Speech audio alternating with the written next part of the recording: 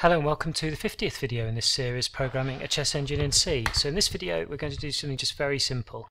We're going to write one function which returns us a time in milliseconds, and we'll be storing this in an integer. It should technically be a long, but for our purposes with this engine it doesn't matter, we'll store it in an integer. So I've added a file called misc.c, so miss.c, which is always a good sign when you're adding utils or miscellaneous to your program.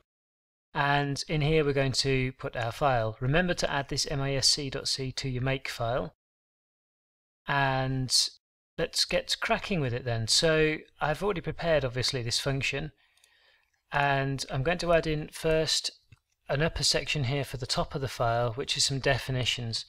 So if win32 is defined, and using GCC this will be defined if you're on Windows, then we'll include windows.h because we need this for the get tick count. Otherwise, if it's Linux or Mac, we'll use time.h because we'll be using get time of day. And I think it's included in time.h, although I haven't tested it, but somebody who's following these videos has already told me once things are compiling so far on Linux, I'm sure they'll test this as well. So the next thing we need to do is actually write the function. I've called it get time milliseconds, and it's really very easy. If we're in win32, we just get the tick count, and this is the time elapsed in milliseconds since the system was started. Otherwise we use the get time of day on Unix machines, and I think the get time of day is the number of time, the amount of time elapsed since the 1st of 1970 at midnight, I think. And we have the seconds and the microseconds, so we can just multiply by this by 1000, divide by 1000, add together, and then we can return the time in milliseconds. And basically the way we use these in obviously is to store one integer as the start and then reference calls to this against the start to know how much time has then elapsed. It's not really rocket science. So when you've added that in, we'll need to go into defs and actually add this function in as an external accessible function, like so.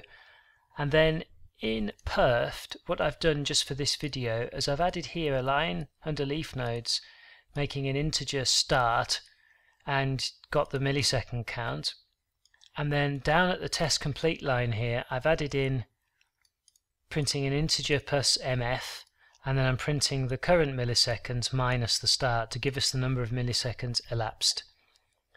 And in Vice itself I've taken out the commented out perf test line here, and I've added another else if clause in here with a p, which will then run on the current board a perf test to depth 4, which should then print out our time elapsed. So that's all saved. I'm going to hold my breath and type make. Okay, it works. And now type Vice. So we have our board, and if I type a p, okay, it's running slowly. We're in debug mode, remember, but it's running okay. And here it says completed 197,000 nodes in 3.9 seconds or 3932 milliseconds. So that's simply how that will work. One more thing I've done in before I stop this video is in search.c, in the is repetition, I've added an assert here, and just to say that the index should be greater than equal to 0 and less than max gain moves. Otherwise we'll be accessing this array outside its bounds, and this is a bad thing.